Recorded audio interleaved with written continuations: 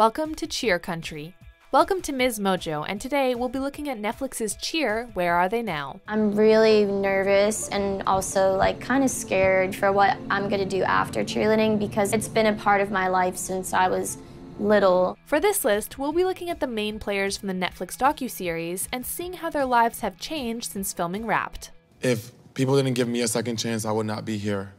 Like last year, I didn't really have a lot of unity with a lot of people, and I really burned a lot of bridges, and I'm getting there, and we're coming back.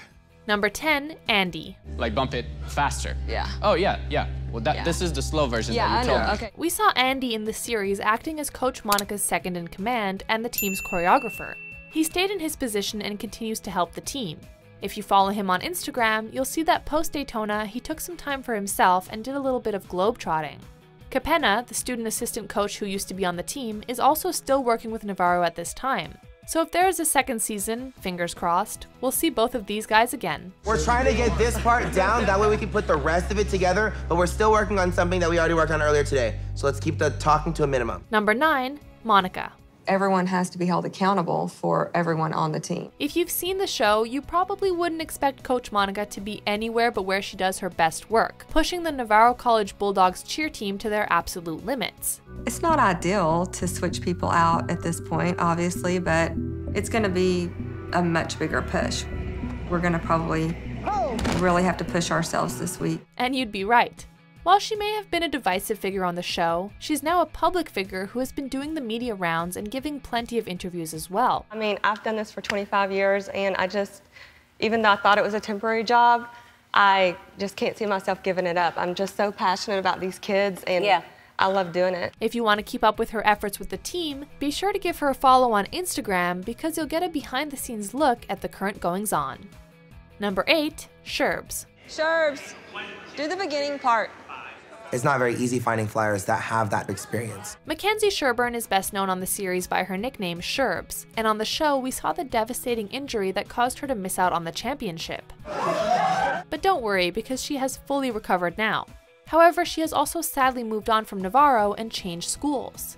She's now at Lubbock's Texas Tech University and working with their squad, where she continues to show off her high-flying stunts. Check out her Instagram for plenty of photos and videos of her performances with her new team. Yeah. Number 7, Austin. We saw Austin experience a horrifying injury in the final episode of the show at the Daytona Championship, but we're pleased to report that he's fully recovered. In fact, he followed a similar path to Sherbs, recovering from his injury and leaving Navarro College. Not only that, he ended up at Texas Tech University too. The old teammates are cheering together again and often end up in each other's social media posts. In mid-January 2020, he posted that the two of them were heading to Daytona for their 3rd time together. Number 6, Allie. This is my 5th concussion. It's nothing really new for me, but in the grand scheme of things, it's cheerleading, and that's usually what happens to get it perfect. We saw Allie step in after Sherbs was injured, despite the fact that she seemed to lack some of the confidence that it took to succeed. But succeed she did, and now she has been enjoying the limelight that has come along with starring on the show. I mean, it's good. Are you good? Yeah. That includes taking advantage of being something of an influencer on Instagram. She has also been doing the press rounds with some of her other teammates who appeared on the show. She's at Navarro for another season and has said that she intends to continue to pursue cheerleading for several more years. Thank God. Number 5, Jerry. You are Jerry. Yeah. Jerry was a fan favorite figure on the show. One of the most uplifting moments of the series was when Jerry found out he had received a scholarship to the University of Louisville, which had been his dream. Look at that. Oh my God. I did not think I was going to get a scholarship from them. I know, that's huge. But interestingly enough, after spending a semester there, he found himself back at Navarro. He did some cheering on the co-ed team at U of L, even receiving accolades for bringing energy to the crew, but it seems that his heart was still back in Texas. He said, quote, "I wanted to go back to that family aspect of Navarro," which makes a lot of sense. On top of that, he's also been cheering for the Cheer Athletics Wildcats. Number 4, Lexi. I don't like issues or drama or any of that. So yeah, in this sport, I've usually been to myself. From the beginning, Lexi seemed like something of an outsider at Navarro who didn't mesh with her teammates.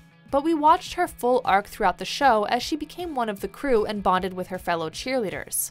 It did take a while, but I like everyone, and I know all they want is the best for me. Sadly, in the final episode, we saw that she was caught with illegal substances and was therefore removed from the team.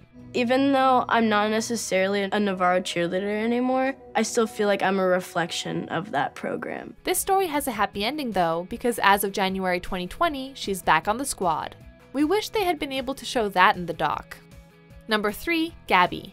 We have so many different kinds of people, but we all want the same thing. Even before Cheer hit Netflix and became a massive hit, Gabi Butler was a star.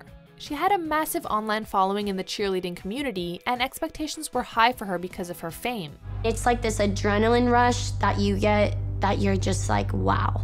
It's scary, but you just have to trust your teammates. Her parents pushed her hard, which is something that has changed since the show aired, partially because of the negative response their behavior received. I'm gonna be so tired if I do that.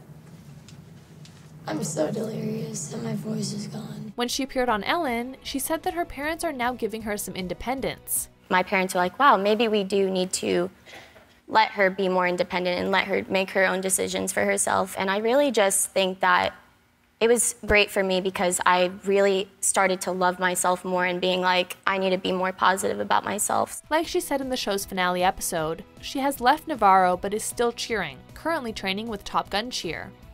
Number 2, Ladarius. When I come here, I expect you give 110% just like I'm gonna give 110%. Another figure who was somewhat divisive on the show was Ladarius, who had an extremely difficult upbringing, but in turn brought plenty of drama to the mat. You do not want to go up there and just be acting stupid. Like, be very serious, because if you're distracted, you are not going to do what you need to go do out there. Business trip. I feel like we need You've worked a whole year for this. In the last episode, we saw him coaching some young cheerleaders, but he wasn't sure what was coming next in his life, even considering the military as an option. 5, 6, 7, 8, 1. Really, Cayman, you gonna cheat? He opened up on Ellen about how the show helped bridge the gap between him and his family when it came to his sexuality. After the show, I felt so much better because I got away from all my chains. I felt like I was being held down, and I felt like I was finally free, that I could fly. As of 2020, he's back at Navarro for another season cheering on the Bulldogs. Before we continue, be sure to subscribe to our channel and ring the bell to get notified about our latest videos. You have the option to be notified for occasional videos or all of them. If you're on your phone, make sure you go into your settings and switch on notifications. Number 1, Morgan. I felt like I wasn't good enough, I wasn't important to anyone, that's what I felt like. Morgan had one of the most crushing backstories on the show, as we learned that she and her brother were abandoned as children and living in a trailer. Luckily, her grandparents saved her and inspired her to have aspirations for herself. My grandparents are the biggest difference, obviously. If it were not for them, I would probably not be in this world anymore. That's how she ended up being mentored by Monica, even though she didn't necessarily have the raw skills when she was recruited. Morgan, I'm so proud of you. I was just like, Like we saw at the end of the series, Morgan is returning for another year with Navarro, and honestly, we kind of can't picture her anywhere else. I feel like I still have a lot to learn from being at this program, and I just can't imagine being coached by anyone besides Monica. So I'm like, I'm not even gonna cheer anywhere else. Maybe she'll eventually be second in command to Monica. We can dream. Do you agree with our picks? Check out this other recent clip from MsMojo, and be sure to subscribe and ring the bell to be notified about our latest videos.